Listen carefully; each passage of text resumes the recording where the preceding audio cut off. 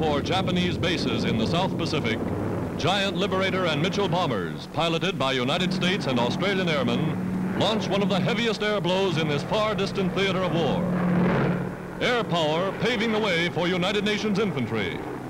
1,000-pound bombs plunging through humid tropic air to explode upon an enemy air base in a series of fantastic fire rings.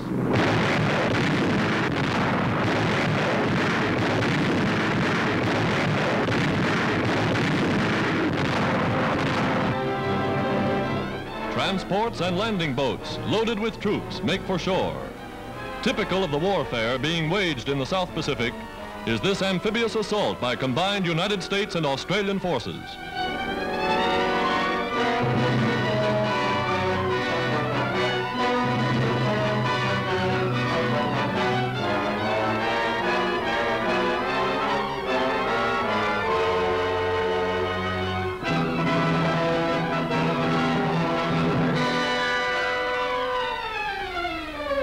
Moving in with supplies only 6 miles from a major Japanese air base, troops in the mottled green camouflage of the jungle establish another beachhead from which to dislodge the enemy.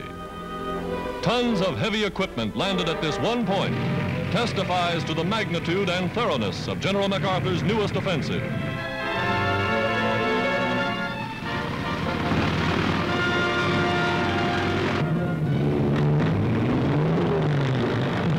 As trucks rumble over roads freshly cut through the jungle, giant tractors and steam shovels are carving new aerodromes out of the wilderness.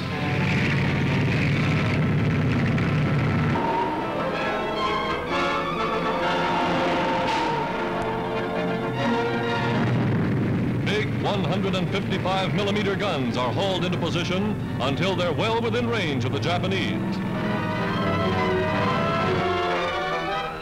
Camouflage scouts push ahead to pick off Japanese snipers.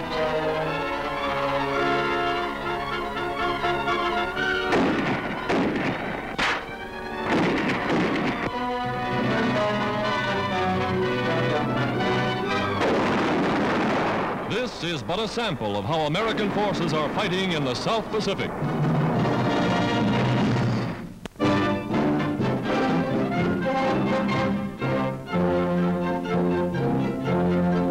From San Francisco's huge Chinatown comes a steady flow of patriotic Americans of Chinese descent, eager to register for work in vital wartime industries.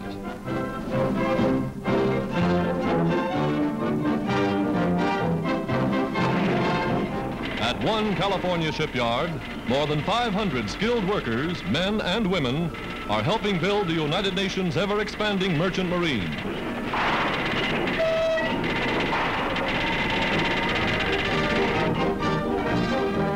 Their own chefs prepare native dishes for those who prefer Chinese food. A taste of the old China while working to help free the land of their fathers.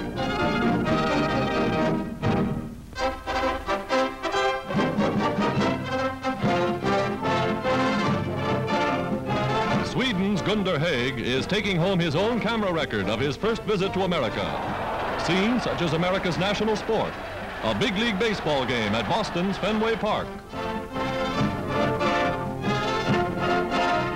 Visiting historic shrines, the great Swedish athlete is the center of admiring youngsters.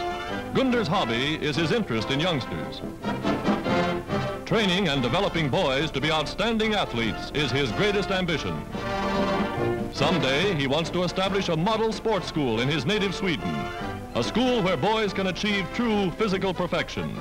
He plans sports arenas and dormitories to house and train the youth of his land. American youngsters get the thrill of their lives, keeping pace with the world's greatest distance runner. Here in Harvard Stadium, Gunder Hagg adds a new record to his brilliant crown. Clocked in 4 minutes, 5 3/10 seconds, the Swedish champion turns in the fastest mile ever run outdoors in America.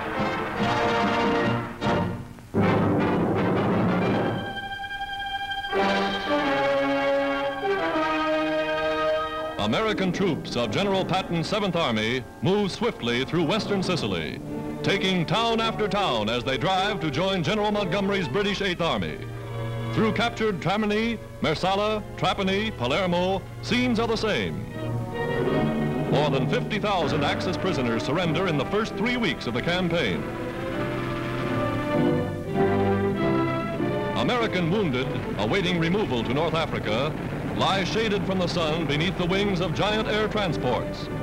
Planes that ferry supplies from North Africa become flying ambulances for the return trip.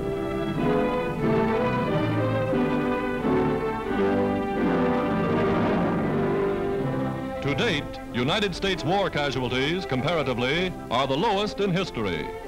Planes like this, that rush wounded from base hospitals in the field, contribute much to that record.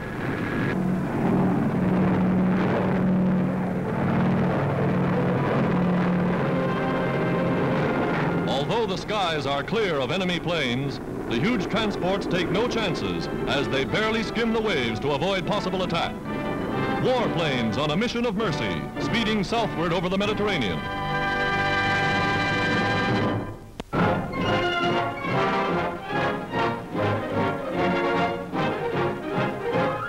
From North African bases, British and American air forces prepare for the most delicate air mission ever attempted, the bombing of Rome, capital and arsenal of Axis Italy. For weeks, crews study detailed charts of the city. Maps carefully marked are memorized.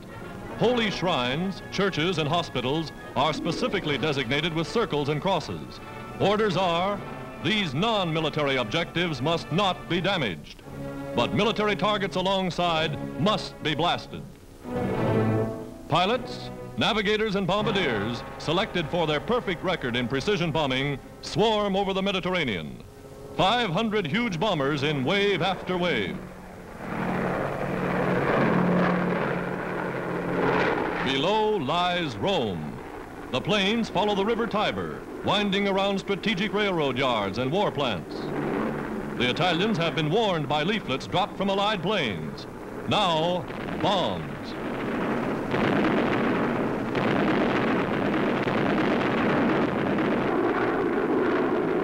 To ensure greater accuracy, the raid is made in broad daylight from only 10,000 feet.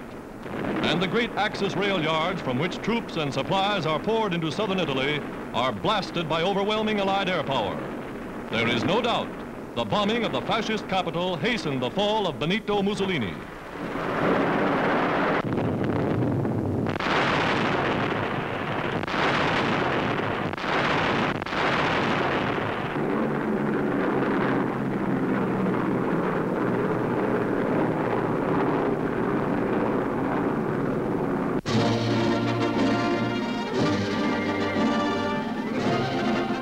First crack in the Axis has come. The criminal, corrupt fascist regime in Italy is going to pieces. Mussolini came to the reluctant conclusion that the jig was up. He could see the shadow of the long arm of justice. Our terms to Italy are still the same as our terms to Germany and Japan. Unconditional surrender.